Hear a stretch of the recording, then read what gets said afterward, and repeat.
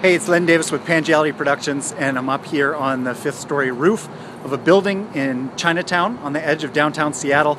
I'm shooting a story, do some freelance work for the Seattle channel for a program called CityStream. I do stories about kind of sustainability and urban ecology and other positive sort of green-oriented stories for the program. And we're up here on the roof of this building doing a story about the installation of these new solar water heaters.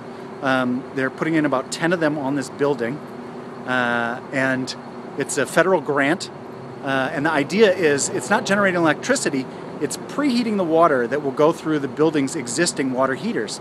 So ideally in the long run, about 60% of the water heating will happen right up here during the daytime hours. And the deal is it's not the actual water that's cycling through the pipes, but it's some sort of liquid that's similar to antifreeze. So during the day, steam inside these tubes that I'm going to show you heat up the antifreeze that gets pumped down to the water heater, and that heat is transferred to the existing water tanks before it gets pumped up to the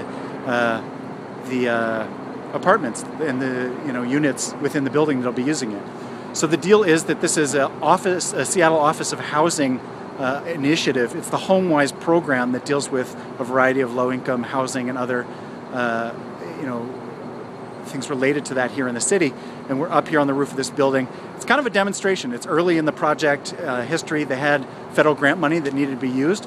So there's 10 of these. This is one of 3 buildings in the International District we're doing the story about. And check it out. So there's 5 rows of 2 of these, and they currently don't have, they will eventually be filled with those kinds of tubes. And right now there's just a couple in place each. But this copper piping connects all of them and brings this hot liquid pipe down into the rest of the building.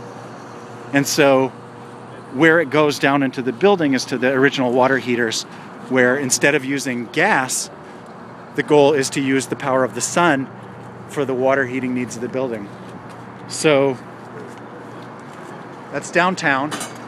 We're here in Chinatown on the roof of this building, and those pipes will bring it down right there and go down into the building.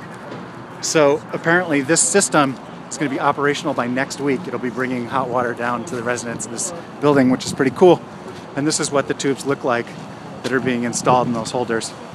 They're kind of closed up because it's the end of the day. But the basic premise on this is when you take all of the permitting and you take all of the costs for the engineering as well as the labor and the parts, one of these panels that has about 30 tubes in it comes out to about $10,000 each. That's fully installed. So the idea is this is about 10 sets, so that's about a $100,000 project when you take all the supplies and the pre-permitting and the engineering and all that kind of stuff, as well as the installation. Pretty cool.